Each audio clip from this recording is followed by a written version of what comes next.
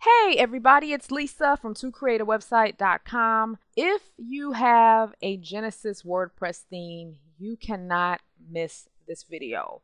If you don't have a Genesis WordPress theme, even though some of these tips will only be applicable to people that have the Genesis themes, you're still going to learn a lot from this video because some of these customization tips will apply to any theme. But if you use Genesis, you definitely are going to want to watch this because I am going to talk about customizing almost every part of the site, from the header to how to change what shows up here, like the admin or whomever wrote the post, if you want to remove how many comments are here, the font sizes, how did I create this cool little subscribe box in a couple of seconds, the footer, how do you change what's there, all of that is going to be covered in this video. So let's get started. Now, when you first install a Genesis theme, your theme probably looks something like this, where you have like a text title and then maybe there's something over here, maybe there isn't. One thing I like about most of the newly designed Genesis themes is that they have a header widget, which allows you to put something to the right side of your header. So this is great if you want to put an AdSense banner or something over here, or if you just want to put some text or a search box or any kind of widget can go over here. Now, when I say newly designed themes, what I'm talking about is StudioPress. They're in the process of redesigning all of the Genesis child themes. A child theme has nothing to do with little Johnny. It's not a kid related thing at all. Child just means these are designs that are based off the parent Genesis theme. And if you see the HTML5 next to it, that means that theme has been newly updated. And I would highly recommend buying one of these if you decide to go with a Genesis theme, because the ones down here that don't have the HTML5 next to it, they have not been updated yet. So the cool thing is a lot of their newly updated themes have header widgets, which allows you to edit the header area very easily. So let's say you don't want a title here. You want an image or a logo to go right here. Well, we're going to go up to the menu here and then go down to header. And this is where you can upload a logo. And you can see the size is 320 by 100. Definitely want to make sure you stick to these size requirements.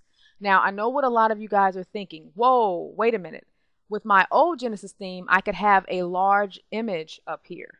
Well, guess what? You can still do that. Here's the trick, and I'm going to show you how. You need to install a plugin called Simple Hooks by Genesis.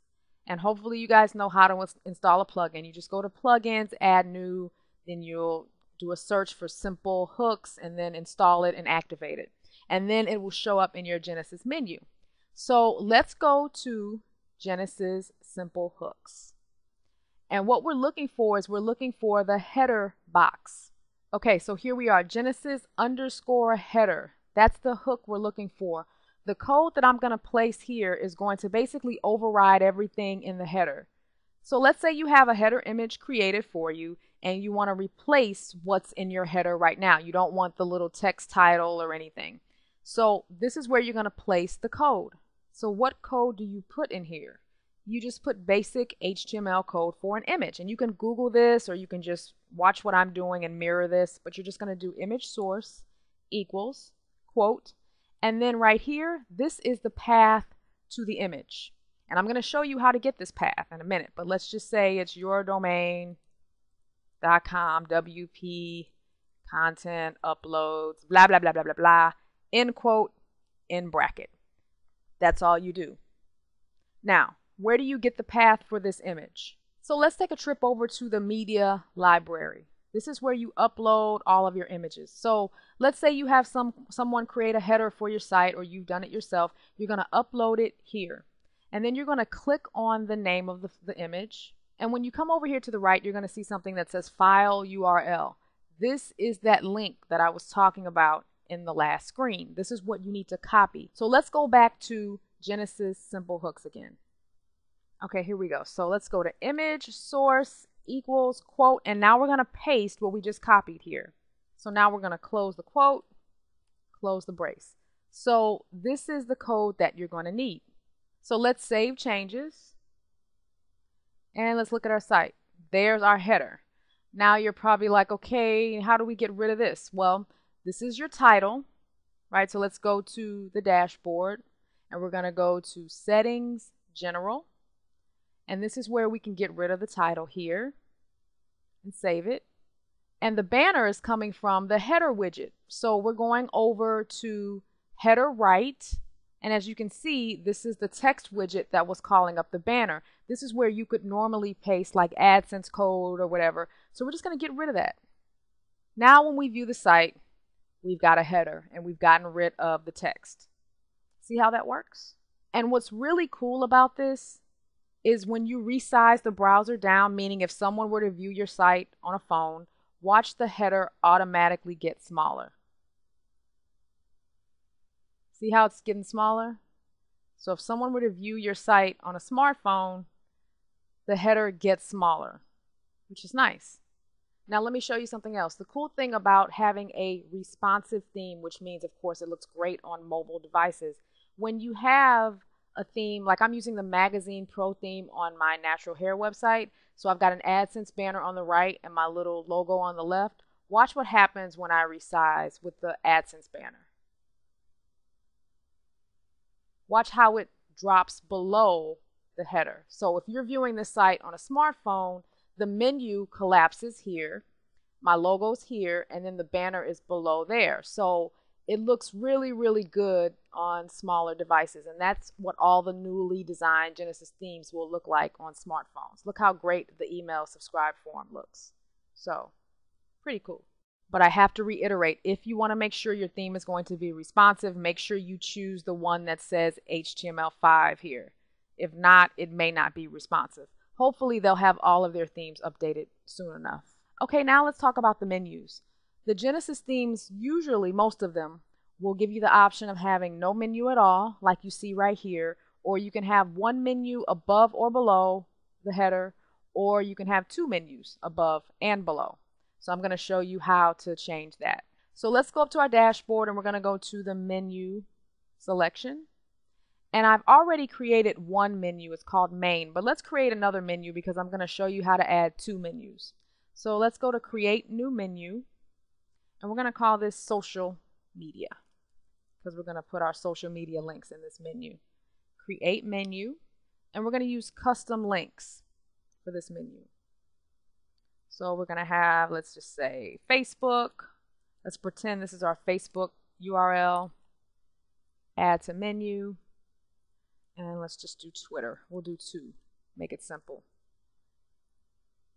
And we're going to save this menu. So now we have two menus. We have Main and Social Media. So the primary navigation menu, when you click Manage Locations up here, you have the option of assigning your menus to the different spots on your theme. So for the primary navigation, that's your top menu that goes above the header. So let's put our main menu up there, and then for our secondary menu, we're going to do our social media menu and select Save Changes. So now when we go to our site, you can see that we have a menu both above our site or our header and below our header. And of course, if you only want one, you just come back and get rid of the one you don't want to use by just selecting Select a Menu. So now we'll only have one menu. So when we go back to the site, we've only got one menu above the header. Super simple. Okay, now I want to talk about one of my favorite widgets that comes with the Genesis theme. It's called the User Profile widget. And so it allows you to basically create a little About Me section in the sidebar of your blog. So all you do is go to Appearance, Widgets, and then you're going to look for a widget that says Genesis User Profile, and then you drag it over to your sidebar. As you can see here, you can add a title. You choose which account or which profile for WordPress that you want to associate with this. You can choose your gravatar size. That's the actual picture, and it automatically grabs whatever gravatar you use for your site, so you don't have to upload a picture or anything. As long as you have a gravatar account, you're good to go.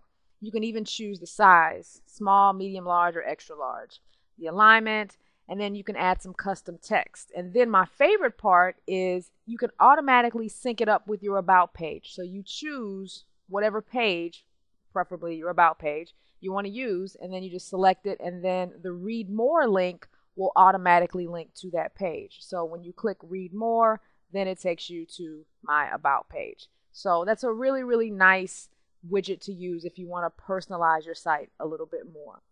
Now, this is my favorite part of the video. Let's talk about how I created this subscribe box with this book here.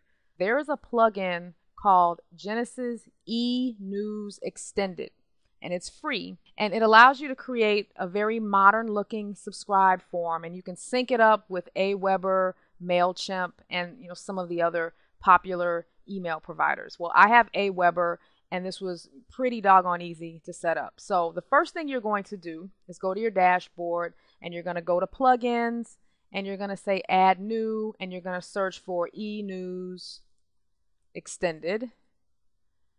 And there it is. You see I already have it installed, and then you're going to activate it. So now when you go to appearance and widgets, you will see you have a widget called Genesis eNews Extended. Now the cool thing is I believe this plugin works for anything, not just Genesis. But if you use the Genesis themes, you have an added advantage. Let me show you. Genesis codes all of their updated themes, the ones I showed you with the HTML5 next to them. All of these themes have some styling for this subscribe box. So you see how it sort of matches the layout, like the link color matches the sign up banner here. This is done automatically with this theme. So let's just say I want to change the color of my theme. Watch what's going to happen to this subscribe box. So let's go to Genesis theme settings, and let's change this to the brown color and save settings. And let's go back to my website. Notice how the sign up form now matches my links. That's because the code for this plugin was already hard coded into this theme. That's the advantage of having the Genesis theme. Now, if you don't have Genesis, that's okay. You can still use this plugin, but you'll have to, customize it more yourself to make it look like your site. And I'll show you how to do that in a second. Okay, so here we are back in our widgets. You've just installed this plugin, and you see it over here in your widget area. So the first thing you're going to do is drag the plugin into your sidebar, your primary sidebar, which is what I'm using. So I'm going to just drag this, and as you can see, I already have it there, but you would just drag it and put it over there and release. So once you've dragged it over, you can now edit the code so you can customize it to work with Aweber, MailChimp, or whatever email program you use. So you can give it a title. Subscribe for your free gift is what I call mine. This is the cool part. This is that image of the book that you saw. How did I get this link? Once again, you do the same thing that I did for the header. You upload it to your media library, get the link, and just use your image code, and boom, there you go. And you can even insert custom text to show after the form if you want. Then down here is where you add your Aweber or your MailChimp, whatever you use here. So for form action, this is what you use for Aweber. What I will do, you guys, is I will provide a link to what I use to help me customize this for Aweber. I'm sure there's also an article out there that works for MailChimp as well. But as I said, I use Aweber, so that's really the only one I can speak of. You also have to add some code here. You get this from Aweber as well. And then you just hit save and you're done. And that's how I was able to get this cool looking subscribe box. I like this way better than the Aweber templates because in my opinion, the Aweber templates look a little dated because they use like the raised beveled buttons, and I like the more flat design better. I think it looks a lot more modern. And unfortunately, if you have an older StudioPress theme, the ones down here, unfortunately this plugin does not work as well in terms of the customizing with it as it does with the newer design themes, because I tried this on my To Create blog, which is using one of the older design Genesis themes, and the customization was a little more tricky. So again, that's why I highly recommend you get one of their newer designs. So how do you change the styling of this box? That's what I'm going to show you next. So you're going to go to the dashboard, and then you're going to go to Appearance, Editor. Now we're going to do a Control F or Command F for eNews. And you're going to keep hitting next until you find the code for the Genesis eNews Extended. There it is. So all of this code here is controlling that styling that you saw on the box. Okay, so let's say you want to change the color of the border around the subscription box. So we're going to scroll down to where it says border 10 pixel solid. That's the color of that border. So maybe you want it to be black. So we're going to do 000 just for the heck of it. So we're going to save this. And as you can see, the subscription box now has a black border. So that's how you change the styling for this box. And a little later on in the video, I'm going to show you how to figure out which code you're supposed to change so you're not overwhelmed by all of this. Okay, now let's come back to the post info that's up here. Now, before anyone goes nuts, if you've been using WordPress and you know anything about security, you're never supposed to use admin as your username. It's a hacker's dream. It makes it easy for people to hack into your site, but this is a local version of WordPress. This is not a real site. It's on my computer. I'm using Instant WP, so it doesn't matter. So I just wanted to point that out before anybody goes crazy.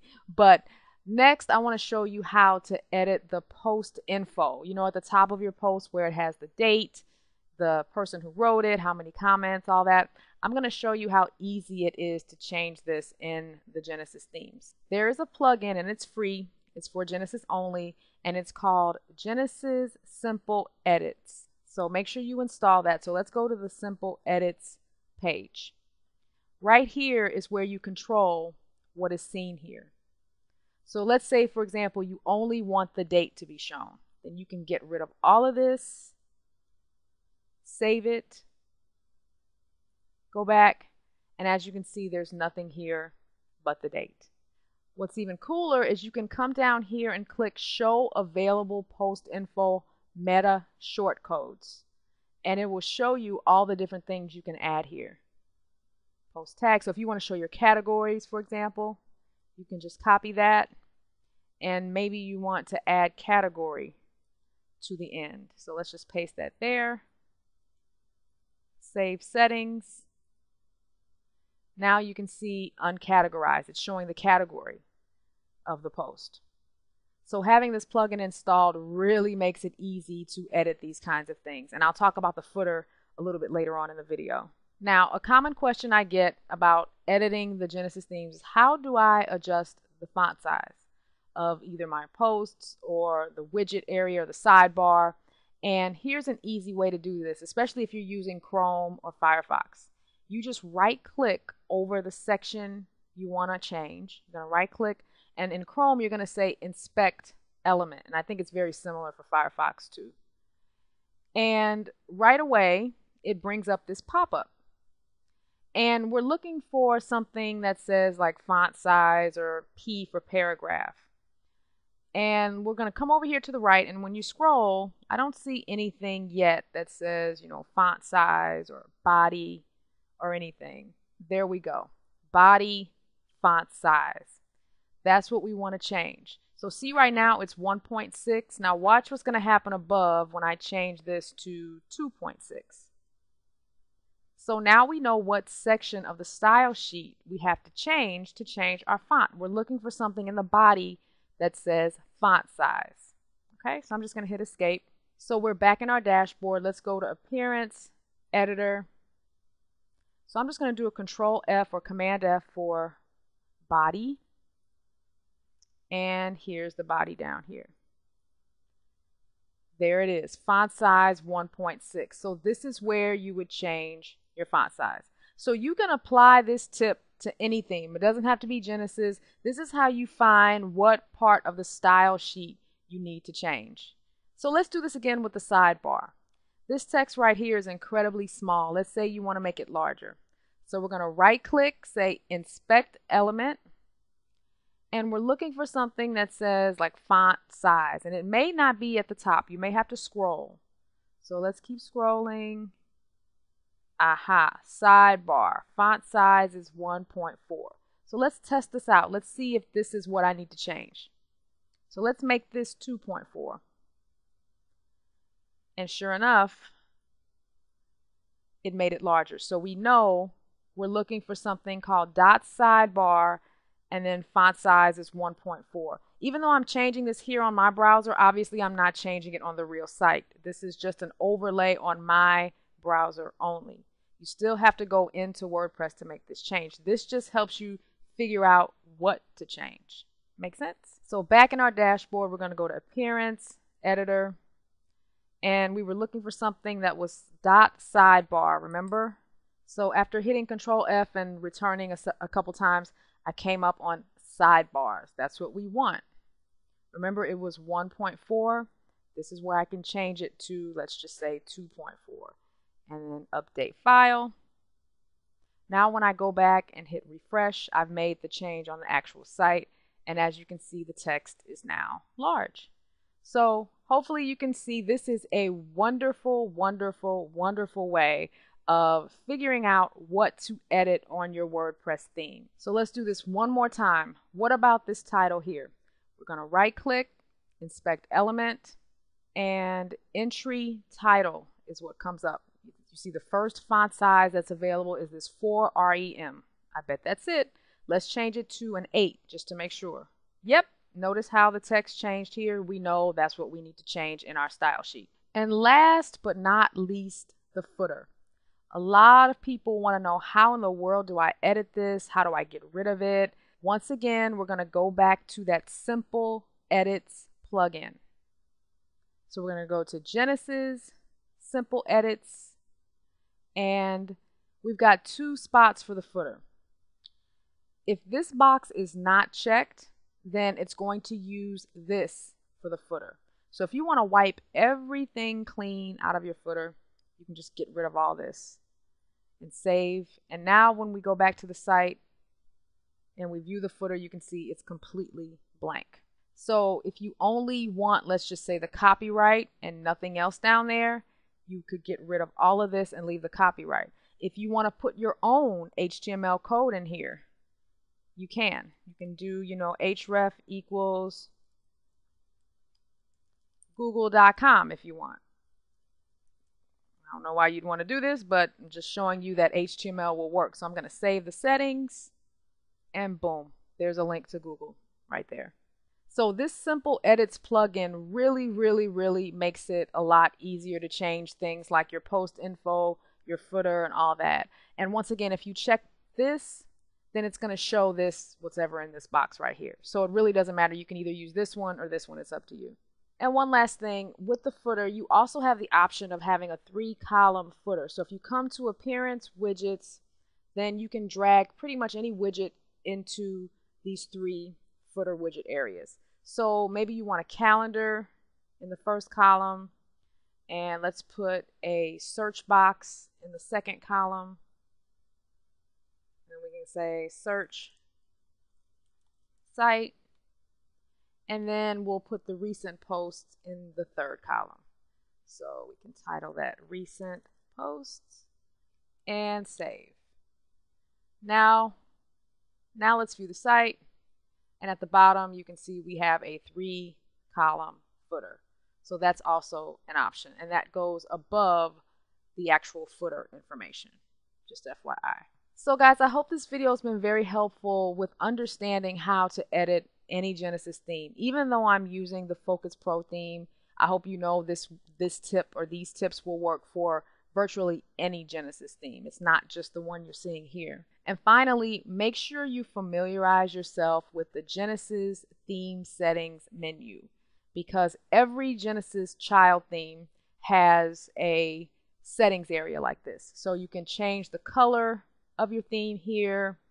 You can change your layout. So if you want the column over here on the right, column here over here on the left, you can have 3 columns. You can have no column at all.